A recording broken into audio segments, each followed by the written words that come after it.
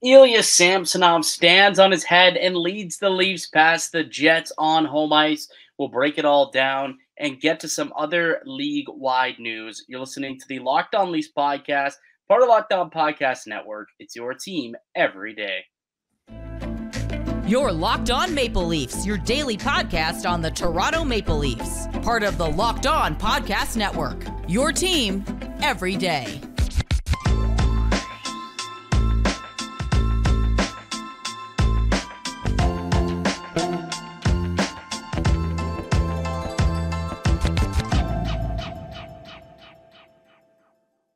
Hello and welcome into the Locked On Leafs podcast, a daily Maple Leaf-centric podcast hosted by myself, Mike DiStefano, and my co-host, Dave Morassutti. Today's episode is brought to you by FanDuel. Make every moment more right now. New customers get $150 in bonus bets guaranteed when you place a $5 bet. Just visit FanDuel.com/LockedOn to get started. If you place the $5 wager on the Toronto Maple Leafs tonight, you became a winner because the Leafs beat the Winnipeg Jets 1-0 in overtime. Austin Matthews with the OT winner. But the story of the game, Dave, Ilya Samsonov, a 32-save shutout, put the team on his back tonight. He was incredible. Yeah, I think I ate my words a little bit after saying on the last show that I didn't expect first off, I said I didn't need Samsonov to be perfect, and I did say I didn't expect him to be perfect. No one did, to be fair. Yeah, and then Samsonov's just like, nah, I can do that. I can do that. He had such a great game, and right up, right at the get-go, you look at the first period, the whole game was spent in Toronto's end. I don't know what the hell they were doing in the first period, but 16-4 with the shots on goal after the first, and then obviously everyone wants to talk about the 2-on-0 breakdown on the power play there, which led to maybe probably one of the best saves of the season, not just for Samsonov, but for all Maple Leaf goaltenders and maybe even league wide. That second stop that he was able to make there off the rebound was just incredible.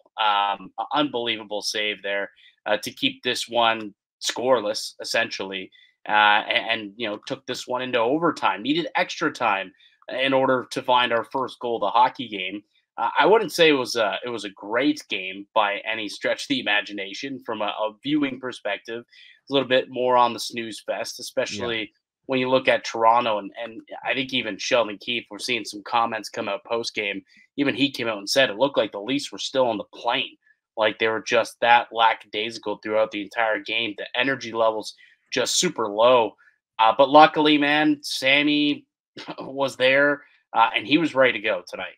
He may have been one of the only Leafs who were ready to play, but good thing he was, dude. An outstanding performance, 32-save shutout, ends up with a 275 goal saved above expected, and it's just another big leap forward for him after coming back from, I don't know if we want to call them demons. I guess we'll call them just the struggles, the early season struggles that he had prior to Christmas.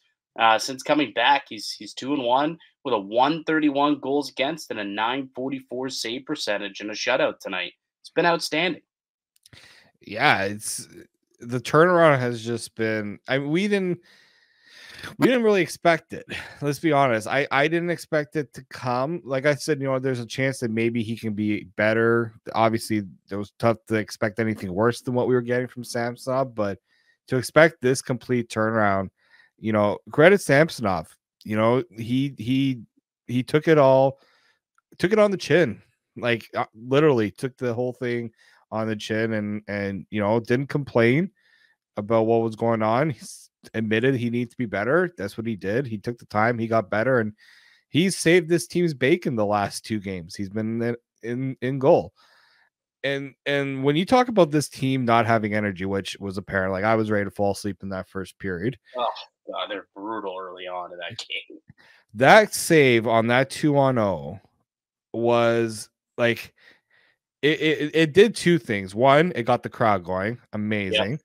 Yeah. I get it. Scotiabank Arena, not the best atmosphere for a hockey game. I'll admit it. But when things like that happen, it wakes that whole arena up, and it did. And standing ovation. Guy got the standing ovation, which kudos. Like, he deserved it for that type of save. Like, that was, I mean, you look at it, technically it was game saving because the Leafs didn't score again in regulation, but that is just an unbelievable stop. Like, that's where you got to be on your A game to make those saves, to be able, because, like, I don't know if a lot of people caught it. I hope they did, but he had to about 2 inches kick his foot up and make that save. Like, he had to lift the foot a little bit to make sure that he got it, knowing that I'm blanking on who was coming in on that on the 2-on-0, but the guy who had the opportunity to bury the rebound, he was going to try and get some lift on that puck. So Ilya Samsonov had to get some lift on it, and he was able to kick it away. And and it was Barron. I think it was Barron that had the Morgan Barron. Yes, thank you. And like, let's not forget, like, it wasn't one save he made. It wasn't 2 saves he made. Pretty sure it was 3 saves that he had to make on that 2-on-0. That usually does not happen. Players do on 2-on-0s do not get infinite cracks at trying to score on a 2-on-0. No, usually it ends up at the back of the net. Usually they make 0 saves on something. I was totally expecting that to go in net. I was ready to like you see Sheldon Keefe's reaction after that 2-on-0. I mean, yeah, and the fact that they allowed a 2-on-0 on the power play at that is just disgusting. First of all, yes, unforgivable. I mean, look, Samsonov had an amazing night, and I wanted to make sure that we started with the positives in this game. They did get the 2 points. They did win the game, but they were not the better team tonight. They were quite awful. Like, to be quite, like, they were pretty bad. Like, they turned the puck over. I think 17 turnovers tonight, 17 giveaways for the Maple Leafs. They didn't generate really much of anything at 5-on-5. The power play was disgusting. 0 for 5 on the power play tonight, and didn't really get many good looks on the man advantage either. The best chance of the night came shorthanded. Like, that shorthanded goal where, again, Austin Matthews, why he felt like he was good to just go to the bench. Like, there is a 2-on-0 odd man rush the other way, and you just kind of lollygag and go off for a change. What were you thinking? What were you thinking, guy?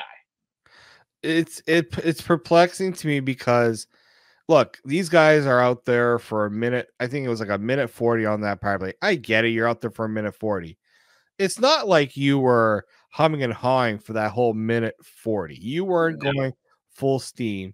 You're passing around the perimeter, just kind of slapping the puck around. Yeah. Like, don't give me any of that. Like, you're dead ass tired. Yeah, you're probably a little tired. I'll get that. I'll give them that. It wasn't like they were fresh off, coming off the bench or anything like that. But it's just inexcusable. But it's not the first time anything like that's ever happened to this team.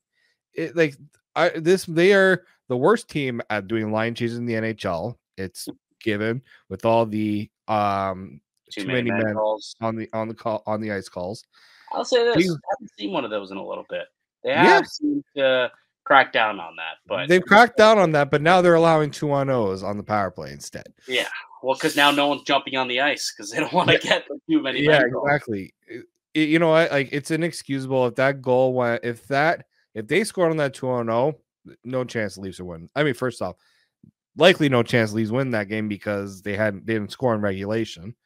Like, the lack of energy it just really bothered me. There were only few guys that were giving energy start to finish. I'm not talking about later in the game when they eventually started to get their legs and decided they wanted to play hockey.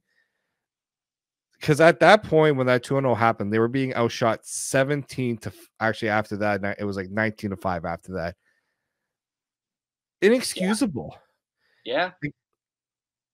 So, you know what, like, I know they were saying on Twitter after the game that Samsonov tried to give the belt back to Austin Matthews. Well, he tried to, because Samsonov got the belt on Sunday after the win against Seattle. So what they do is after a win, whoever got the belt in the last game gives it to the next player. And I don't think it happens often where like the player, even though they may be like the team MVP in back-to-back games, I believe they still typically give the belt up to somebody else. But Austin Matthews said to Ilya Samsonov, "No chance. I'm taking this belt. You keep it, my friend. You are the reason why we got the 2 points tonight. And you." I'll give the players credit. They all were like, "We did not deserve to win that game." They're coming out and they're not. They're saying the right things now after the game. I think something finally got through to them because even I think Austin Matthews said like, "It's inexcusable what happened on that 2-0." He took accountability for it. It's one of those where I hope that's a wake up call, right? Something like that's a wake up call because it should not ever happen again. No, it shouldn't, and well, hopefully it is. I mean, again, that's not a situation that happens a lot, granted, but hopefully, like they don't find themselves in a predicament where they're constantly giving up odd man rushes on the power play when they have an extra man on the ice. It is inexcusable. Austin Matthews used the correct term there, I believe. Let's continue the conversation because what came from that was a benching, which did rub some feathers and rub some people the wrong way. I want to get your thoughts if you thought it was the right call from Sheldon Keefe.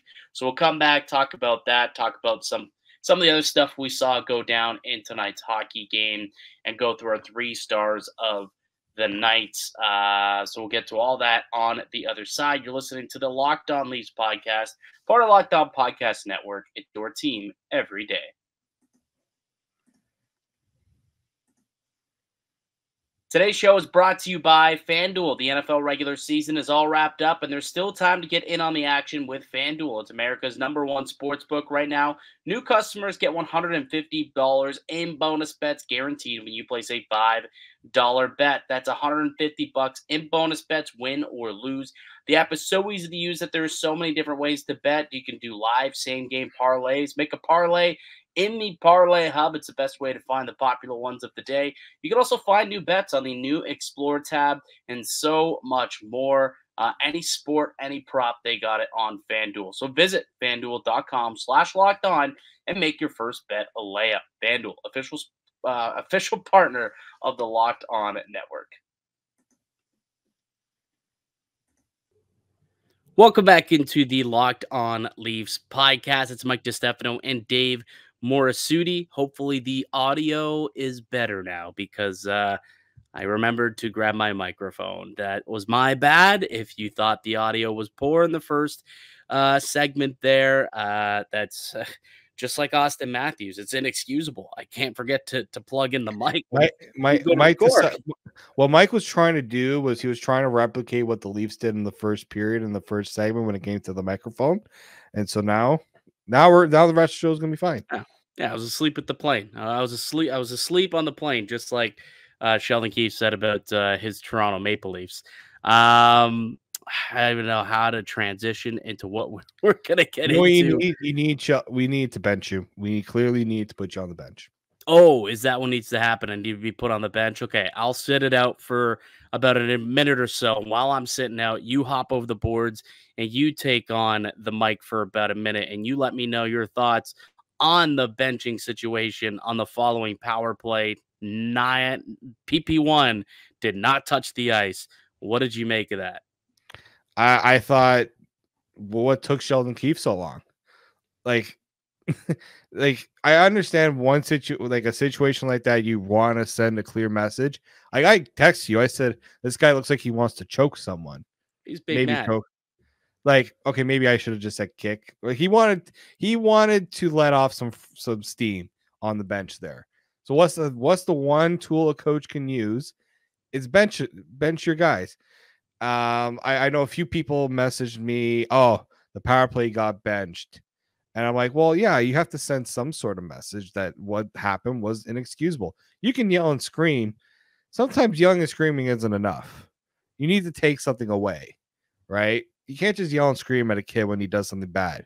You need to take away something that they like or they like to do. So you get the message a little clearer. Oh, it's Theo David coming in with the discipline. No facciamo questa cosa, okay?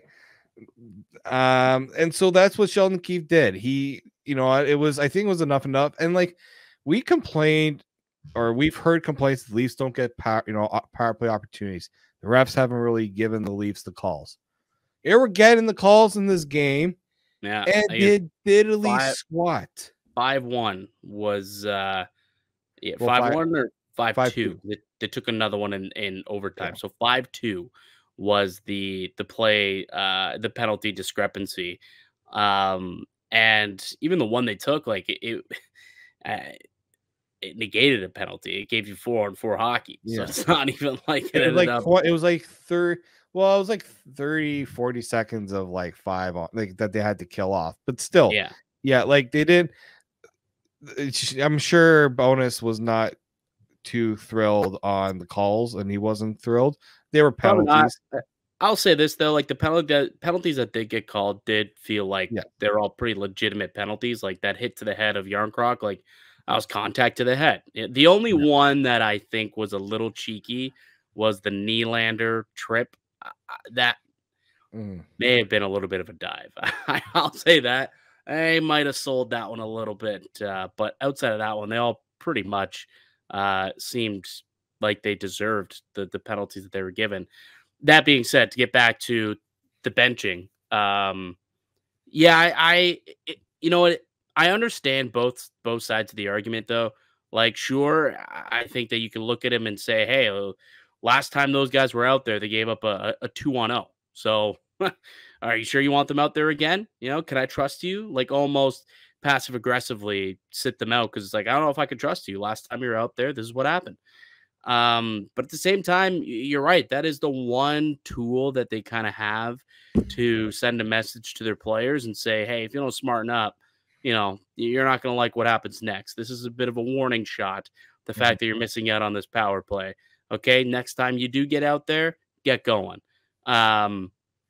But I wonder if it was the right call just based on the situation of the game. Like the game was still winnable, and the Maple Leafs are not in a position where they can be giving away points. Now they did end up winning the game, but if they didn't win and there was an opportunity to score on that power play, if they would have had Matthews and Marner and Nylander out there, maybe they would have scored and things could have been different.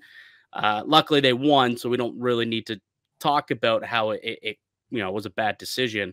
But I do look at it and think to myself, in a tie game 0-0, where it seems almost like a next goal is going to win type of scenario, you probably should have your best goal scorers out on the ice. I mean, I know you want to send a message, but I don't like there's a time and a place. Again, I can see both sides of the argument, but to play devil's advocate, that might not have been the time and place. Luckily, it didn't come back to bite him in the ass, obviously. It didn't matter. They still won the game. But it could have went the other way. And then we really, if the Leafs came out with 0 points tonight, I think that would have been a much bigger talking point.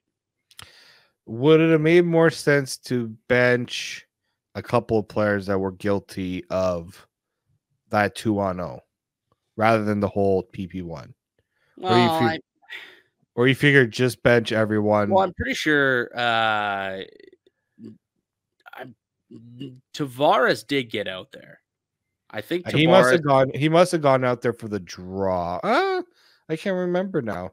I'm pretty sure Tavares did have a chance out there. But look, I know what you're getting at. Pretty much, you look at the two guys, Marner and Matthews. Should they have been, two guys who have sit? And I don't know, like if you're going to sit guys, like sit them for a few shifts at 5-on-5. You know what I mean? Not like they weren't generating anything anyways. It's not like, they were out there completely cooking the Winnipeg Jets. So it's not like you would have been missing anything. But on the power play, it is a little bit different, and it's your opportunity to get your best scores out there, your best chance to score a goal. Not recently. I think they're one for the last 20 in their last 8 games. It's been abysmal. Don't get me wrong. It's been terrible. And hopefully they change things coming out of the All-Star break. But I can see this being a bit of a conversation moving forward. But again, because they actually won the game, maybe it doesn't have to be.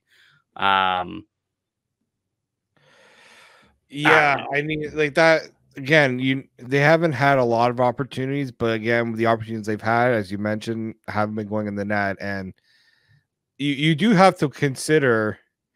There are guys who are struggling on that power play. Like John Tavares hasn't been doing much offensively.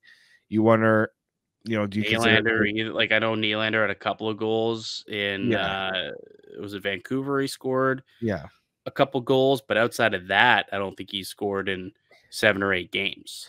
Well, that game. We've seen this power play go on these hot and cold streaks, but at the same time, they've always tried something to maybe jig it up, like change things up, get a different rhythm going. So that's what John Klingberg was supposed to do, right? He was supposed to be a bit of a difference maker, and even if they eventually went back to Riley, if they did go in a 1 for 20 run, all right, well, let's go back to Klingberg.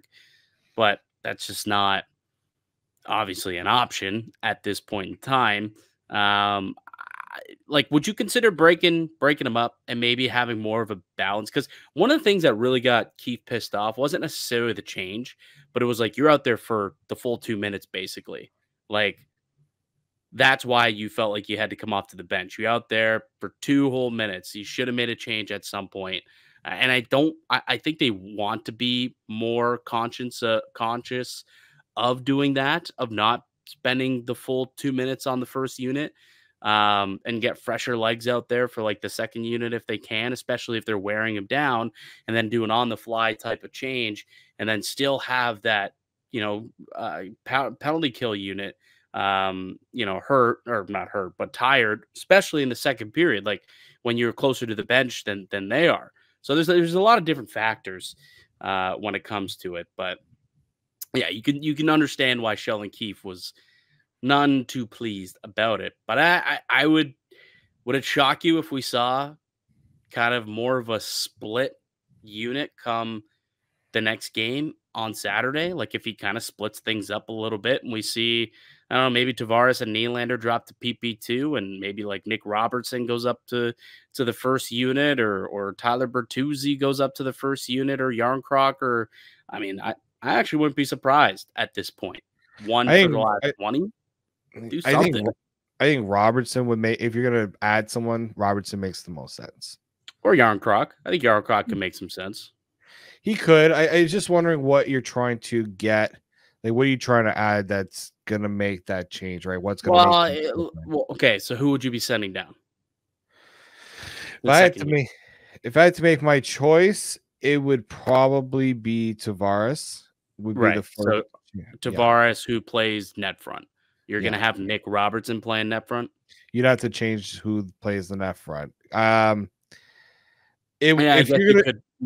could do that. You could put someone else there, but anyway, that's a conversation for maybe tomorrow. We can get into that. Perhaps we'll see something different at practice and we could kind of break it down. Speaking of Nick Robertson, he might show up in just a couple of minutes. Let's take a break, come back and talk about our 3 stars of the night. The Leafs with a 1-0 win over the Winnipeg Jets. A monster performance from Ilya Samsonov.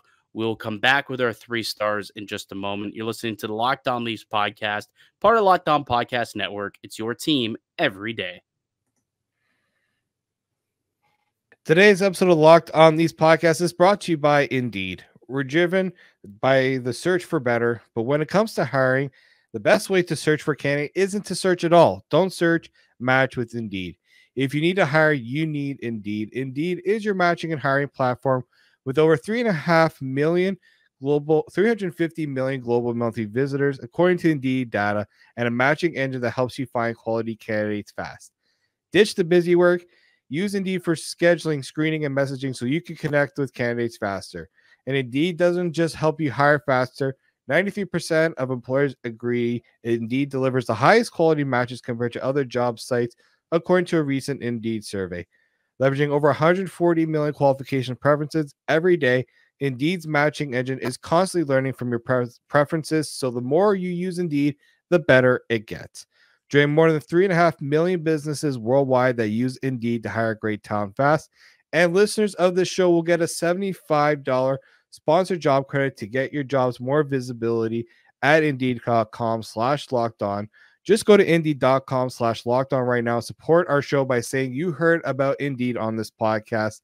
Indeed.com/lockedon. Terms and conditions apply. Need to hire? You need Indeed. Welcome back into the Locked On Leafs podcast. It's Mike DiStefano and Dave Morassutti. We are a daily Maple Leaf centric podcast. You can find us Monday through Friday, wherever you do download your podcast. We're also available on YouTube each weekday as well. Just search up Locked On Leafs. Go ahead. If you enjoyed this video, hit a like. Let us know down below if you think the Maple Leafs should do something to change up that power play. 1 for 20 over the last 8 games. The lack of scoring on this team is really coming back to bite them in tonight, because Samsonov was stellar, perfect, 32 out of 32 shots put aside by Samsonov tonight. It was an epic performance by him, and I'm sure he'll show up as we get into our 3 stars of the night. But we'll start with our 3rd star. Dave, why don't you take the reins here first? Who would you give the 3rd star to? Oh man, I really wish I didn't have to do three stars for tonight. Okay, so you know what's funny? Was it just as hard for you to come up with 3 stars as it was for me? Yeah. Like, I think that's a testament to how poor the Leafs actually did play tonight. That I'm sitting here thinking, outside of Ilya Samsonov, was there anyone who's actually worthy of like a star tonight? Like, was there? Did you come up with anyone? I honestly I was gonna throw out like a Simon Benoit, but I didn't feel confident about that. Like, to me, honestly, the 3rd star should go to Laurent Brossoit, because I thought he was pretty stellar too for the Jets. Because like the Leafs eventually did play a bit better offensively and got chances, and Brossoit had to make some really tough saves. Yeah. So No, I think honestly, that's appropriate. That is appropriate. If we're thinking, all right, who are the best 3 players on the ice, not just focusing on the Maple Leafs, I think Laurent Brossoit definitely was one of the 3 guys out there. I mean, it took 64 and a half minutes for Toronto to beat the guy. You know what I mean? And Toronto's a pretty good team. Like, I get it. The Jets, they're tough. They're physical. They don't give you a lot of space. They don't allow a lot of goals. I mean, they've allowed less than 4 goals in, was it now 35 of their last 36 games? Like, they won 34 straight games, giving up 3 goals or less. And tonight they gave up just 1, and Toronto needed extra time to do it at that. So I think for sure, Laurent Brossoit, it didn't matter that it wasn't Connor Hellebuck. Laurent Brossoit put together quite a performance for the Winnipeg Jets to give them a chance to win this game as well. So, you know what? I'll take it. I'll double it. I'll also give him a 3rd star. The only other player who, it's fine, I did consider Simon Benoit too. So that he had a couple of plays tonight, defensively with his stick, and he had a couple of hits, and I thought, yeah, maybe Benoit, but he wasn't a liability out there, essentially, I think is why I thought maybe Benoit. He wasn't as bad as most of the players. Him and Timmins weren't bad. Weren't terrible. The numbers do suggest too that they were one of the better pairings, their underlying numbers. But I think again, they weren't playing top minutes. They were sheltered, and it worked. It worked, right? They didn't get killed tonight, so that's good. But I do want to give a shout out, and I think this is probably who I'm going to give the 2nd star to. I'm going to give a shout out to Nick Robertson. Yeah, I am going to Nick Robertson, because that overtime goal does not happen if Nick Robertson doesn't make a little heads up play, knock the puck down out of midair, and keeps the play alive in that zone, right? And it's unfortunate. He ends up going off the ice, and then allows Riley and Matthews to do their thing. So he doesn't even pick up the plus. We'll see. Maybe they can do some cheekiness and the referees just give it to him anyways. But that the winning goal, the game-winning goal, is set up by just a really nice play by him in the offensive end. There was a couple of instances tonight where Nick Robertson actually did some good things with the puck and off the puck too, for that matter, to make some plays for this team. So Nick Robertson, I think, should get the 2nd star. Yeah, he had my second star too. He played, I think it was a season high of over 17 minutes in this game.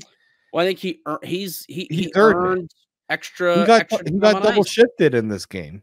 Yeah, well, in the second period, he ended up on the second line with Nylander and Tavares.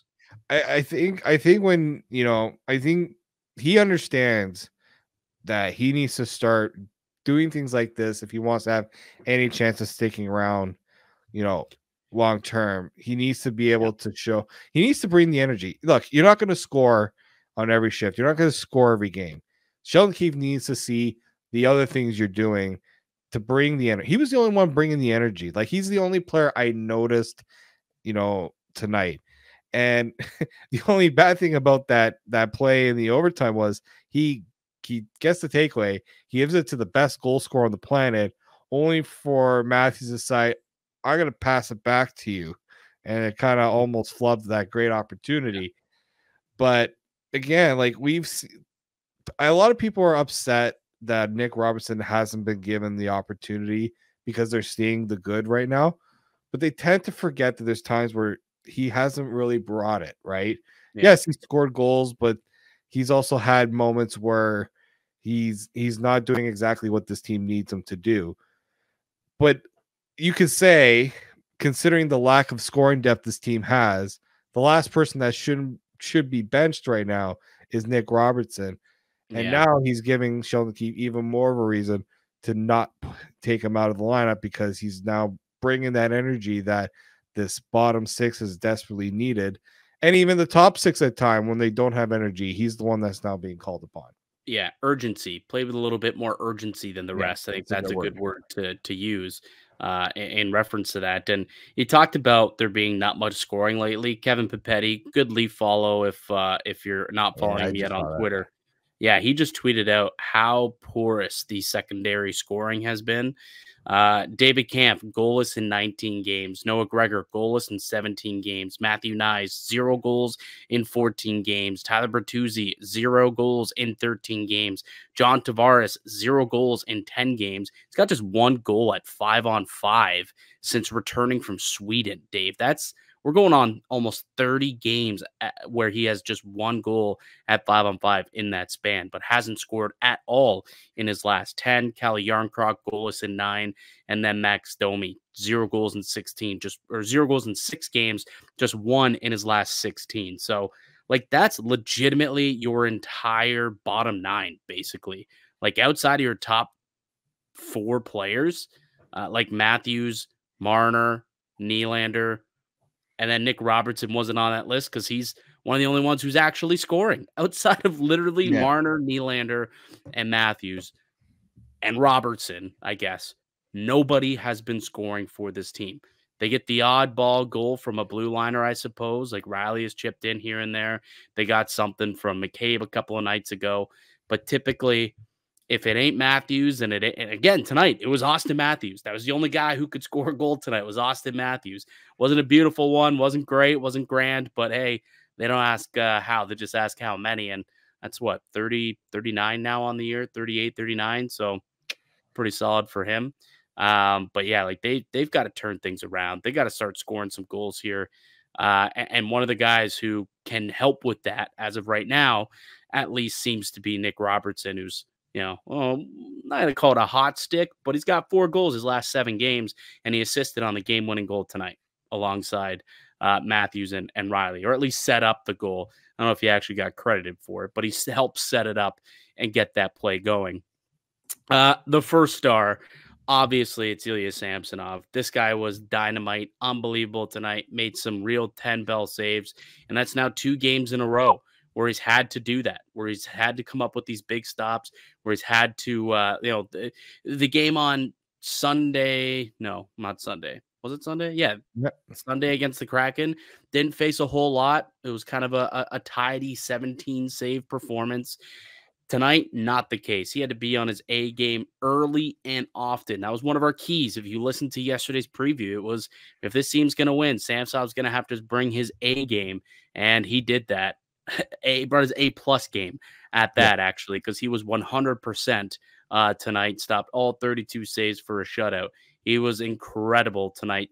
Saved 2.75 goals above expected. He is deservedly the #1 star of tonight's game. Well, two things about Samsonov. One comment that came out of the game from Laurent Boissois, the other goaltender in this game. I knew we were in trouble when he made that save on the 2-0. That's a pretty. He got into the mind of the opposition's goalie. See, that wouldn't have happened if Hellebuyck was in net. Hellebuyck would not have said that. No, Hellebuyck would not have said that. But like, you have to imagine when you don't score on a play like that, you gotta be like, are you freaking kidding me? We did not score on this. It plays into the mentality a little bit there. Because what was everyone talking about? Samsonov, his struggles and everything. I guarantee Winnipeg is like, we're gonna make this guy turn back into a pumpkin again. And Samsonov's just like, nah, no, you're not. And that's, I think, for the Leafs, you could not have asked for a better time for Samsonov to finally find his game, because it wasn't looking good. Like, this team had been outplayed so many times and they haven't gotten that save. Martin Jones did his best. He gave them opportunities to win. Yeah. But Samsonov is putting in that, he's giving that extra mile now for this team. And yeah, he's tonight. Let's not get ahead of ourselves. He did it tonight. Well, and he did it in the other game too, because the Kraken had their opportunities as well. Okay, but tonight he stole them the game tonight. Oh, for sure, 100%, 1000%. Samsonov stole 2 points tonight, 1000%. So now it's okay. Now he's gonna get in, like, he's getting the next game against Winnipeg. Let's see how he does. I mean, how can you not give him the next game? No, I mean, I agree. I'm just, pressing you. You're giving him the next game. He's now going to go up against Connor Hellebuyck in Winnipeg. Yeah. This is going to dial up the pressure a little bit more, but and we'll see. Mark Scheifele, he skated this morning with the team, so he'll probably be ready to go for Saturday, I would imagine. Gabe Vilardi, we'll see. He's day-to-day. We'll see what Josh Morrissey. Josh Morrissey left the game tonight with an injury. We'll see what his status is moving forward. But, they're probably going to have reinforcements. They're going to be on home ice. They'll have last change. They'll be able to pick on the third pair if they want. So it'll be interesting to see how Sheldon Keefe can combat those to still try and help Samsonov. And, can Ilya take the confidence that he's gaining from these games, from the one in Seattle, from the one tonight here in Toronto, where he was just astounding? Can he take those performances and the confidence that he's gotten from them and keep it going? I know he keeps saying he's living moment to moment. I think that's a really good thing for him to be doing. Obviously, it's working out for him. It allows him to be more calm when he's not thinking or overthinking, and he looks more calm out there over the course of the last few games. Tonight definitely looked way more calm. So I'm not ready to sit here and be like, he is back. I feel like he's this team's #1 going forward. He's a top 10 goalie in the league again. Can he get to that? Sure. But again, I want to see a few weeks of it. You come back from the All-Star break, and can you give me a few more starts like this? Then I'll be a believer. Yeah. Right. So ask me mid-Feb how if Ilya Samsonov is back.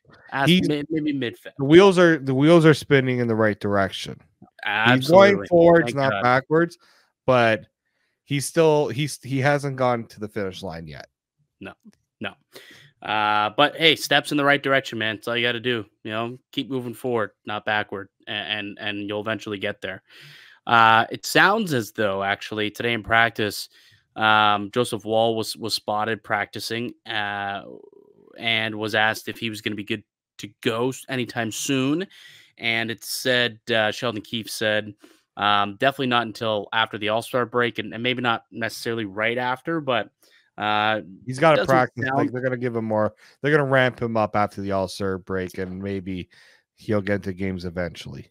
Yeah, so it doesn't sound like it's going to be like the game or two after the break, but maybe a week or two after the All-Star break, mid-Feb, he'll be back. And By that time, hopefully Samsonov is, still playing at this level. And then the Toronto Maple Leafs have the tandem that they wanted to have.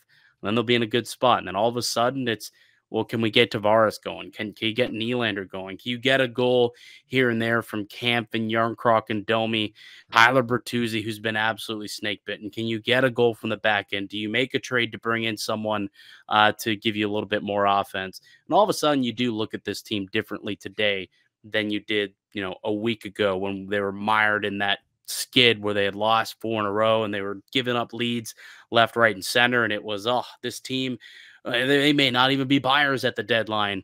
There's not a lot that would have to, or a lot's gone wrong for this team. And just a few tweaks could really put this team in a different light. I think a couple more goals from, Tavares and Nylander, a couple more goals from lower in the lineup. And like I said, you get Samsonov rebounding back to life here. And I think this squad's in a different situation. And all of a sudden, maybe you do make a push at the deadline for something big. But we'll have plenty of time to talk about that later on, Dave. We will. That'll do it for us here today on the podcast. I'd like to thank you all for listening and supporting the show. You can subscribe to the Locked On Leafs podcast on all platforms and receive daily Leafs content. Follow myself on X at Mickey_Canuck. Follow Dave at _Morassutti and follow the show as well at Locked On Leafs. Go ahead if you enjoyed this video on YouTube, leave a like. We'd really appreciate that, and a comment down below your thoughts on tonight's game. And hey, should they make a change to the struggling power play? Let us know down below. We'll be back with another episode for you guys tomorrow. We'll help tee up part 2 of the home and home as the Leafs travel out to Winnipeg Saturday night. So we'll get that pod out to you tomorrow. Until then, keep it locked right here on Locked On Leafs.